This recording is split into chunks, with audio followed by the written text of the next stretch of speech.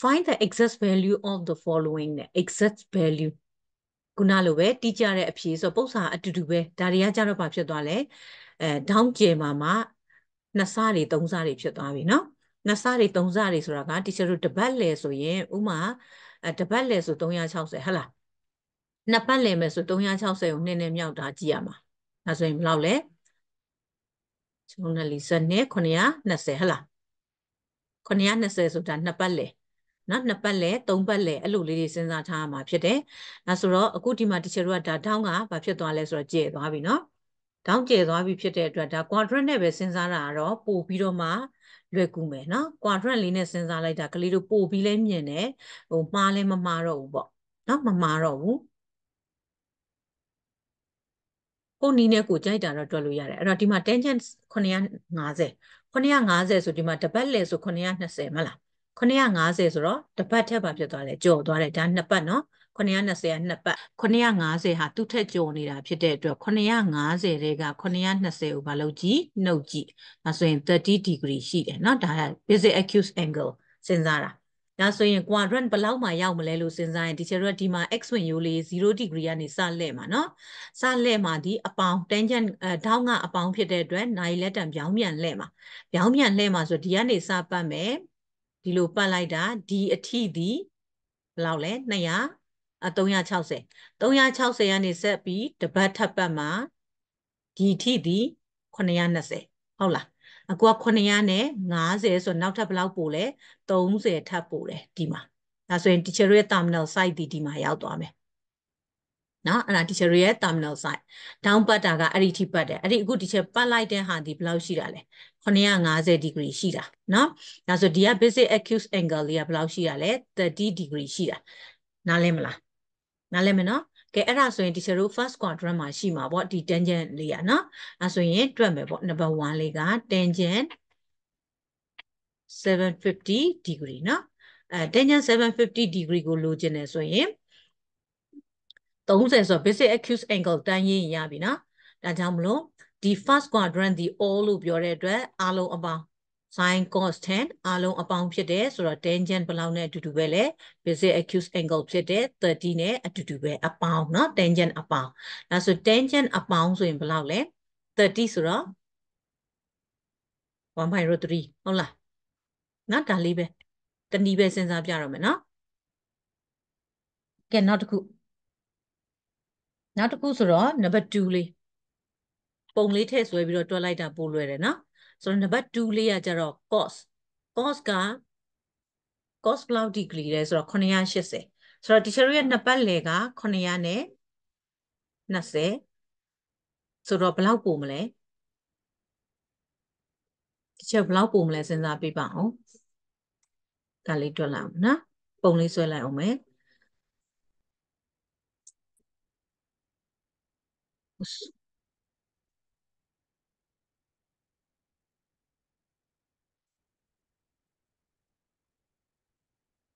ကဲပြောကြည့်နော်ပြောကြည့်ဆိုတာကအခုက980နော်ဒီချရရဲ့နှစ်ပတ်လည်ဒီ920နှုတ်လိုက်တော့60နော်60အဲ့တော့ခုနအတိုင်းပဲပါလဲလှည့်မယ်ဒီ0 degree လေးကထောင်းကအပေါင်း sorry အနှုတ်ဖြစ်နေရနော်အနှုတ်ဆိုဘယ်ဘက်ကိုလှည့်မလဲအောက်ဘက်ကိုလှည့်မယ်ဒီ0ကနေနိုင်လက်တအတိုင်းလှည့်မှာထောင်းအနှုတ်မို့လို့အဲ့ဆိုတော့ဒီလိုပတ်လိုက်မယ်ဒီထီးဒီ360နောက်တစ်ပတ်ပတ်မယ်ဒီထီးဒီ920နော်920အခုက980လို့ပြောတဲ့အတွက်နောက်ထပ်ဘယ်လောက်ပို့60ပို့မယ်အဲ့ဒါဒီထီးရောက်လာနော်ဒါဒီ980နော်အဲ့ဆို teacher ရဲ့ second sorry terminal site လေးဒီကိုရောက်လာမယ်နော်ဒါ terminal site သူကဒီထီးရှိတယ်နားလည်ပြီလားကဲဟုတ်ပြီဒါဆိုရင် teacher ရဲ့ဓာလေးဒီ basic acute angle လေးဒီ sorry basic acute angle ဒီ basic acute angle ဒီ terminal site နဲ့ x ဝင်ရိုးကြားနော် terminal site နဲ့ x ဝင်ရိုးကြားလို့ပြောတဲ့အတွက်ဒါလေးဒီဘယ်လောက် degree ရှိလဲ60 degree နော် x ဝင်ရိုးနဲ့ terminal site ကြားဆိုတော့60 degree ဒါဆိုရင်အခု fourth quadrant မှာရှိတဲ့အတွက် all sin 10 cos မို့လို့ဒီဟာဒီ cos အပေါင်းဒီ quadrant မှာနော် cos အပေါင်းဆိုရင် sin ကအနှုတ်အခုပါပေးထားတာလဲ cos ပေးထားတာ ဆိုရင် cos minus 780 degree equal to the cos အပေါင်းမို့လို့ plus ဘယ်လောက်ထွက်လဲ cos 60နဲ့အတူတူပဲပေါ့နော်ဆိုတော့ cos 60ဆိုတာဘယ်လောက်လဲ 3.2 1.2ဆိုတော့ cos က 1.2 ပဲเนาะဒါလေးပဲသူ့အဖြေလေးရမလားကဲအဲ့ဒါဆိုရင်နောက်တစ်ပုဒ်လေးဆက်တွဲပြပေးမယ်ကျန်တာကိုကကိုတွဲကြည့်เนาะဆိုတော့ဒီချက်နောက်ထပ်အနှုတ်နဲ့တစ်ခုတွဲလိုက်မယ်3ကိုပဲဆက်တွဲပေးလိုက်မယ်เนาะ number 3လေးအဲ့ဆိုရင် number 3လေးကကြတော့ဒါ number 1ပုံဒါက number 2ရဲ့ပုံလေးเนาะဆိုတော့ဒီချက် number 3လေးကိုပုံဆွဲမယ်ကဲ teacher တို့ quadrant စဉ်းစားမယ်ဆိုတော့သူပေးထားတဲ့ထောင့်ဒီဘယ်လောက်လဲ965ဒါဆိုရင် teacher ဘာလုပ်ကြည့်ရမှာလဲ965တဲ့က920လေးကိုဘာလုပ်ကြည့်နှုတ်ကြည့်เนาะဆိုတော့4ဆိုတော့45 degree เนาะ45 degree ထောင့်ဒီဘာနဲ့ပေးထားလဲအနှုတ်နဲ့ပေးထားတယ်အနှုတ်နဲ့ပေးထားတဲ့အတွက် teacher ဘယ်ဘက်ကိုလှည့်ရမှာလဲနိုင်လက်တံအတိုင်းလို့ပြောတဲ့အတွက်ဒီ0 degree ကနေအောက်ဘက်ကိုလှည့်မယ်ဆိုတော့ပထမတစ်ချက်တစ်ပတ်ပတ်ပါမယ်ဒါဒီ360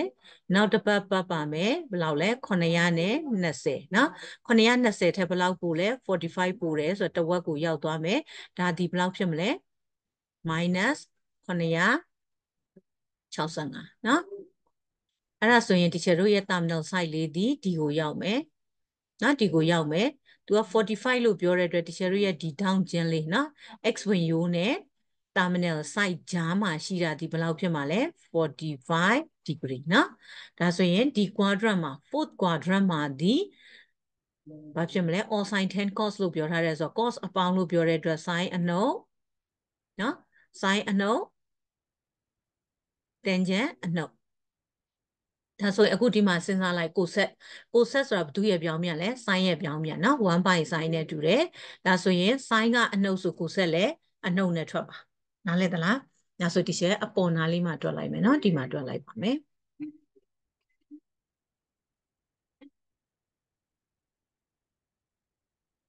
ဒါကနံပါတ်3လေးเนาะ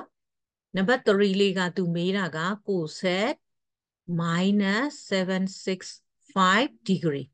အဲဆိုရင်ဒီချတို့ကဒီအကွက်မှာအနှုတ်လို့ပြောတဲ့အတွက် minus ကိုဆက်45နဲ့တူတယ်နော် minus ကိုဆက်45နဲ့တူတယ်ဒါဆိုရင် sin 45ဆိုတာက1 by root 2 1 by root 2ကိုပြောင်းပြန်လာလိုက်တော့ root 2ပေါ့နော်နားလည်ရလားဒါလေးပဲဒါဆိုကျန်တာလေးတွေ quadrant အဲ့လိုစဉ်းစားသွားတောင်းမှာအနှုတ်ပိုင်အောက်ဘက်ကိုပတ်တောင်းမှာအပေါင်းပိုင်အပေါ်ဘက်ကနေပတ်နော်နိုင်လက်တံပြောင်းမြန်အတိုင်းပတ်ဘသူကဘသူရဲ့ပြောင်းမြန်လဲ formula တွေကတော့အကုန်ရမှာဖြစ်တယ်အဲ့တော့ရှေ့က notes တွေမကြည့်ဘဲနဲ့တော့နားလဲမှာမဟုတ်ဘူး notes အပိုင်းတွေကိုကြည့်အောင်ကြည့်အလွတ်ရအောင်လို့ဒါမှပု္ပ္ပစာတွက်တတ်မှာဖြစ်ပါတယ်အဲ့တော့ထောင်းလေးတွေကဒီချတို့အောက်ဖက်လှည့်ထားတာအနှုတ်ဆိုရင်ဗာလေးတက်ပေးအနှုတ်ပါထည့်ပေးသူ့ထောင်းအတိုင်းထည့်ပေးနော် minus 780 degree လေးပေါ့နော်အပေါ်ဘက်ကပတ်ရင်အပေါင်းပေါ့အောက်ဘက်ကနေပတ်ရင်အနှုတ်ဖြစ်တယ်အဲ့ဒါလေးပါထည့်ပေးဖို့လိုအပ်မှာဖြစ်တယ်နော် solve the following equation နဲ့ solve ဆိုတာဘာလို့ပါဖြေရှင်းပါ the following equation နဲ့အောက်ပါညီမချင်းများကိုဖြေရှင်းပေးပါတဲ့ down ဒီဒီချတို့ရဲ့ x က down နော်down လေးဒီ0နဲ့360ကြားဆိုတော့တပတ်လေအတွင်းမှာပဲ x တန်ဖို့ရှိရမယ်တဲ့ဒါဆိုရင်သူ့အတွက်ထုတ်တဲ့အခါဒီချတို့ဘာလုပ်မလဲကဏ္ဍရှင်းမယ်နော် formula တွေတော့ရရမယ်ဒါလေးဒီဘက်လှည့်ပါမယ်ဆိုတော့2 sin x cos x minus sin x နော် equal to 0ဒါဆိုဒီချက်ဒီမှာဘာလေးတူနေတာတွေ့လဲဆိုတော့ sin x လေးတူတယ်အဲဆိုဒီချက် sin x ပုံထုတ်မယ်နော် sin x ကိုပုံထုတ်မယ် sin x ပုံထုတ်ရင်ဘာကြမလဲဆိုတော့2 cos x minus 1နော် equal to 0ဒါဆိုရင်တစ်ခုစီစခွဲကိန်းဖြစ်သွားပြီနော်တစ်ခုစီက0နဲ့ညီမယ်ဆိုတော့ sin x equal to 0 or 2 cos x minus 1 equal to 0အဲ့တော့ sin 0ထွက်တာက unit circle တင်ထားပြီးပါပြီတွားကြည့်ပါနော်ဆက်ရှင်းပါအောင်မယ်ဆိုတော့2 cos x equal to minus 1ဟိုဘက်ရွှေ့ plus 1 cos x equal to the 1.2เนาะအဲဆိုရင် degree ကိုဒီချေတို့ကအဲ့လိုစဉ်းစားရမှာဖြစ်ပါတယ်ဒါကြောင့်မလို့ if ပေါ့เนาะ if နဲ့သွားမယ် if sin x က equal to 0ဆိုရင် နော် sin x က0ဆိုရင် teacher ရဲ့ x ဒီပါလဲ0 degree ဖြစ်နေတယ်ဆိုတော့ sin ဒီ unit circle တင်ထားတာမြင်ရမယ်နော် unit circle မှာ x cos y sin လို့ပြောတဲ့အတွက် sin ဒီ y မှာပဲတန်ဖိုးရှိတာဖြစ်ပါတယ်ဒီက cos ဝင်ရိုးနဲ့လာတွဲရင်0လို့ပြောတဲ့အတွက်ဒီမှာ0 degree ရှိတယ်360 degree ရှိတယ်180 degree ရှိတယ်နော်ဒါဆိုရင်ဒီ cos ဝင်ရိုးပေါ်ကို sin နဲ့လာတွဲရင်0လို့ပြောတဲ့အတွက်ဒီ3ခုစလုံးနဲ့တွဲရင်ဘာဖြစ်မှာလဲ0ထွက်မှာ sin 0ကလည်း0 sin 360လည်း0 sin 180ကလည်း0ဖြစ်တယ်ဒါကြောင့်မလို့ teacher တို့ရဲ့ sin ဒီ0ထွက်နေတာဒီ degree ဘယ်နှခုရှိမှာလဲ3ခုရှိမှာဖြစ်ပါတယ်ဒါကြောင့်မလို့ x equal to ဒီ0 degree လည်းဖြစ်နိုင်တယ်လို့ or ဒါမှမဟုတ် x equal to 180 degree ဖြစ်နိုင်တယ် or ဒါမှမဟုတ် x equal to ဒီ360 degree ဖြစ်နိုင်ပါတယ်เนาะ if တကယ်လို့ပေါ့เนาะဒါမှမဟုတ် x equal to ဒီ sorry cos x equal to ဒီ 1/2เนาะအဲ့တော့ cos တန်ဖိုး 1/2 ထွက်နေတာဟာဘယ်အခါမှာထွက်တာလဲနော်ဘယ်ခါမှာထွက်တာလဲဆို formula တွေရရမယ်လို့ပြောတယ်နော် trigo မှာ formula အများများပါတယ်အဲ့ဆို formula တွေကနားလဲမလဲဘူးအလွတ်လဲမရဘူးဆိုရင်တော့ဒီဟာတွက်လို့ရနိုင်မှာမဟုတ်ဘူးဒါဆိုရင် cos ကတဲ့ 1/2 ထွက်နေတယ်နော် cos x equal to 1/2ဒါဆိုရင် cos 1/2ဆိုတာချက်ခိုင်းထားတယ်ဘယ်လောက် degree မှာလဲ1/2ဆိုတာ cos အပေါင်းဖြစ်တယ်နော် cos ကအပေါင်း cos ကအပေါင်းဆိုရင် all sin 10 cos ဒါဆိုရင် first နဲ့ဘယ်နဲ့ရှိမှာလဲ first quadrant နဲ့ fourth quadrant မှာ cos အပေါင်းရှိမှာဒါကြောင့်မလို့ teacher တို့ 1/2 ရတယ်ဆိုတာဒီပါလဲ60 degree เนาะအဲ့တော့60 degree ဆိုတော့ teacher တို့က down လှည့်တဲ့အခါဒီကနေဒီအထိဒီဘယ်လောက်လဲ60 degree ဖြစ်တယ်เนาะအဲ့ဆိုရင်သူဒီ x ဒီ60 degree ဖြစ်မယ်။အော်ဒါမှမဟုတ်နော်ဒါမှမဟုတ်ဒီကနေဆက်ပြီးပတ်ရမှာနော်ရှေ့ကပု္ပ္ပစာတွေတင်ခဲ့ပြီးဒီအထိအဲ့တော့ဒီအထိဒီဘာဖြစ်မလဲ360တွေကဘယ်လောက်ကိုနှုတ်မှာလဲ360တွေက60ကိုနှုတ်မှာနော်အဲ့တော့ x equal to 360တွေက60ကိုနှုတ်ဒါဆို360တွေက60နှုတ်လိုက်တော့300နော်ဒါဆိုရင် x ရဲ့ down တန်ဖိုးလေးဒီဆိုအားလုံးအဖြေထုတ်မယ်ဆိုတော့ x equal to 0 degree or x equal to အစင်လိုက်ရေးမယ်နော်60 degree or x equal to 180 degree or x equal to 300 degree or x equal to ဒီ360 degree ဆိုပြီးတော့မှ teacher တို့အဖြေတွေရသွားမှာဖြစ်တယ်နားလည်ရလားကဲဟုတ်ပြီအဲ့ဒါဆို teacher တို့ number 2လေးကိုကြည့်အောင်နော်2လေးရကြတော့ teacher တို့ဒီ2ကိုဒီပဲရှင်းမယ်နော်ခဏအရင်ရှင်းရမှာမို့လို့ဘယ်လိုရှင်းလို့ရမလဲဆိုတာကြည့်သွားမယ်တပုံနဲ့တပုတ်ပေးထားတာမတူဘူးနော်အဲ့ဆိုတော့ cos square x minus cos x minus 2 equal to 0ဒါဆိုရင်ဒီမှာကြည့်လိုက်တဲ့အခါမှာ teacher တို့ဒီဘယ်လိုပုံစံဖြစ်နေလဲcos နှစ်ထပ် cos တစ်ထပ် cos မပါဟုတ်လားအဲ့ဆိုဘာပုံစံလဲနှစ်ထပ်တစ်ထပ်အထပ်မရှိဒါဆိုဘာလုပ်လို့ရလဲသူ့ကိုဘယ်လိုမြင်ကြည့်မလဲဒါ a ဆိုရင် a square minus a minus 2ဆိုတဲ့ပုံစံမျိုးလေးเนาะနားလဲနော် cos x ကို a လို့မြင်ကြည့်ဒါဆို a square minus a minus 2ဆိုတဲ့ပုံစံဖြစ်တယ်ဒါကြောင့်နှစ်ထပ်တစ်ထပ်အထပ်မရှိဆိုဘာလုပ်လို့ရလဲစာခွဲကိန်းခွဲလို့ရတာဖြစ်တဲ့အတွက် cos ကနှစ်ထပ်ဖြစ်တဲ့အတွက် cos x နဲ့ cos x နော်နှုတ်ရင်1ကြံရမယ်ဒီမှာ1နော်နှုတ်ရင်1ကြံရမှာဆိုတော့2ကတလီပဲဖြစ်တယ်အဲဆိုတော့လိုချင်တာအနှုတ်ဖြစ်တဲ့အတွက်ကြီးတာအနှုတ်ငယ်တာအပေါင်းအဲဆိုတချို့တို့ဘာရမလဲဆိုတော့ cos x minus 2တကွင်းနဲ့ cos x plus 1တကွင်းရမယ် equal to 0နော်အဲဆိုတော့တစ်ခုစီ section သွားမယ်ဆိုတော့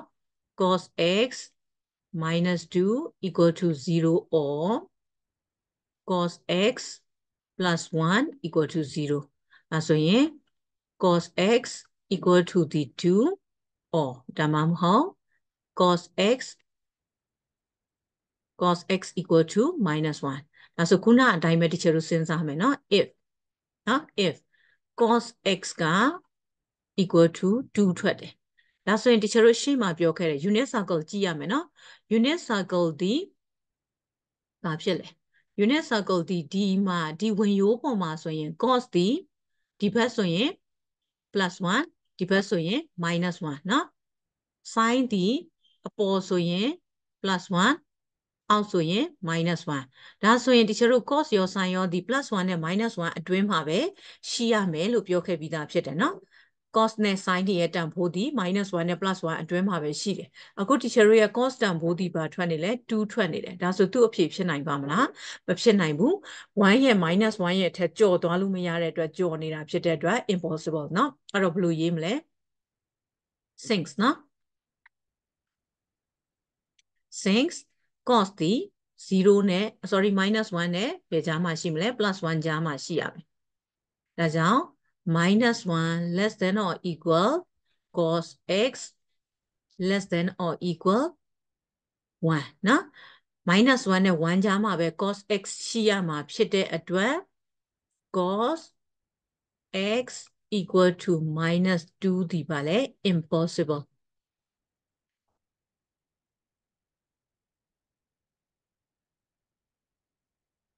ကဲနောက်တစ်ခု if အကယ်၍ပေါ့နော် cos x equal to ဒီဘယ်လောက်ထွက်လဲ minus 1 cos minus 1ထွက်နေတာဒီပါလဲဒီဘက်မှာနော် cos minus 1ထွက်နေတာဒီဘက်မှာဆိုတော့ဘယ်လောက် degree လဲ180 degree ဒါကြောင့် x equal to ဒီ180 degree ဖြစ်တယ်နားလည်ရလားရမယ်နော်အဲ့ဆိုအဖြေတစ်ခုအောက်မှာထုတ်ပါမယ် therefore ပေါ့နော် therefore x equal to ဒီ180 degree ပေါ့ဒါလေးပဲရမလား sorry เนาะဒါလေးက2ပါเนาะ cos x equal to 2 is impossible လို့ရေးရေးခွင်းနဲ့ပဲ impossible လို့ရေးရေးရပါတယ်เนาะကဲဟုတ်ပြီနောက်ပုဒ်စာလေးတွေကကလေးတို့တွက်တတ်မယ်ဆိုကျန်တဲ့နှစ်ပုဒ်ကဒီနည်းတိုင်းပဲစဉ်းစားကြည့် formula လေးသုံးပြီးတော့မှကဏ္ဍအရင်ရှင်းပြီး cos တွေ sin တွေတစ်ခုတည်းထွက်ပြီးဆိုရင်အခုလိုထောင်စဉ်းစားလို့ရသွားပါပြီကဲလို့မတွက်တတ်ဘူးဆိုရင်လည်းနောက်ဗီဒီယိုလေးကိုဆက်ဆောင်ကြည့်ပေးပါအားလုံးမင်္ဂလာပါ